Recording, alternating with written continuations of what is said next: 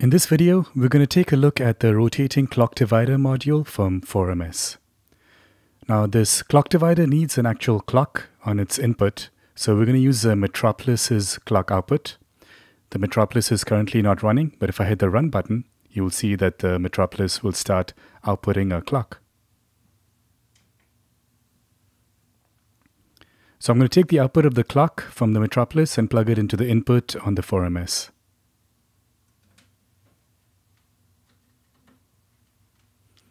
And immediately we can see the result of this. So on the input, we're getting the LED flashing at the same rate as the original clock. I'm going to slow it down so we can see that a bit better.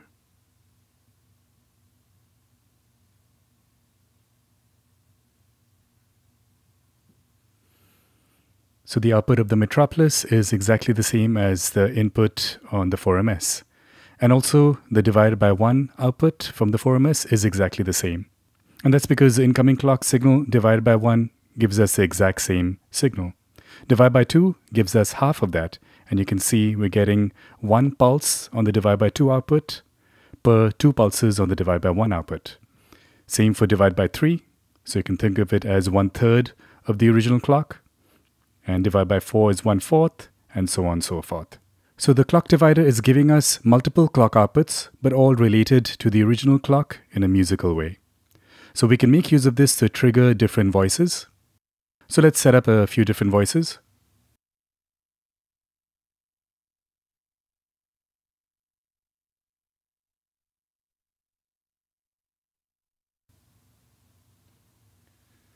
I've plugged the 4-pole out from the discrete OTA VCF into the input on the DVCA, and I've cranked up the resonance on the filter.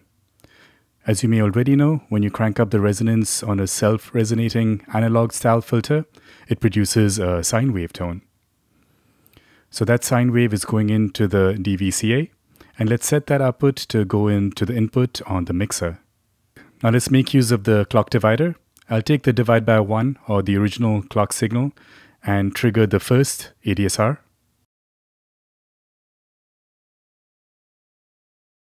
Of course, all 4 of them are flashing right now.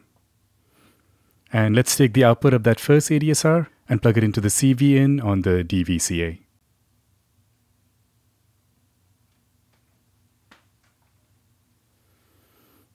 Just to hear the signal, I'm going to plug the output of the mixer into my monitoring system.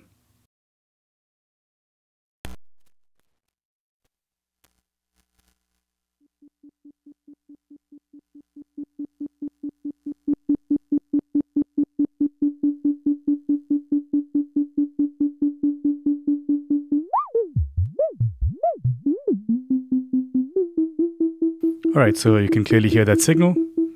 Let's now bring in a second voice.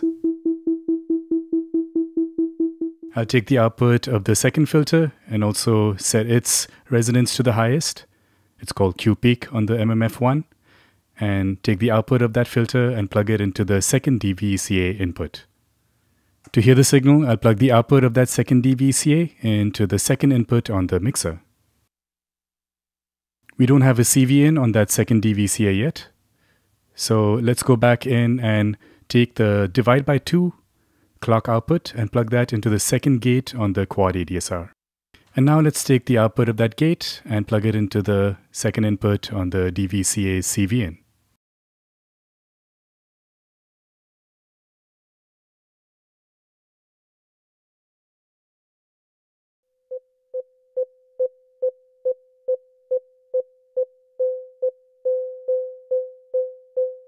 And now you can hear that second voice.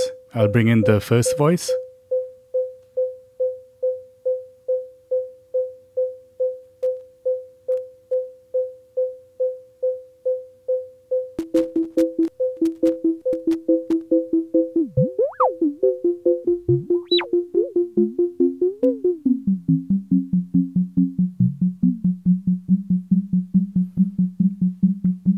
All right, not bad. Let's bring in a third voice. Let's make use of the noise output. We only have 2 VCAs on the DVCA, so I'm going to make use of the Linux next. So I'll take the output from the noise generator and plug it into the first input on the Linux.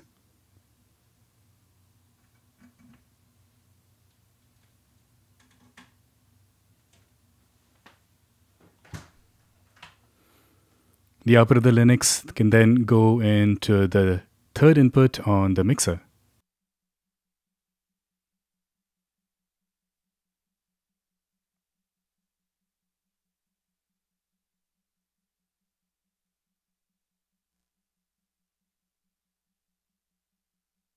Let's make use of the divide by 3 clock output to trigger the third ADSR.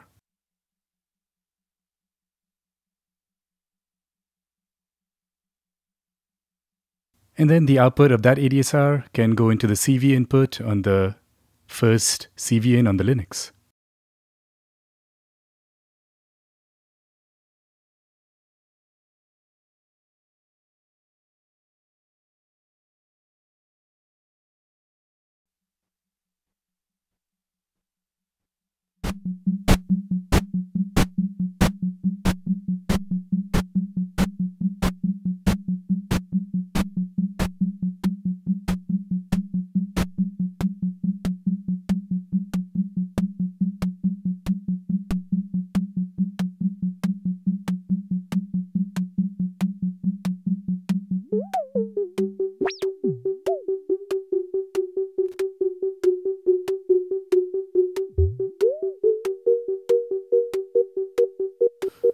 Alright, so this is a fairly complex patch here.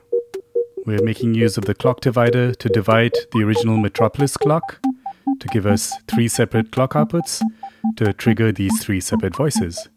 Let's try out some of the other clock outputs instead.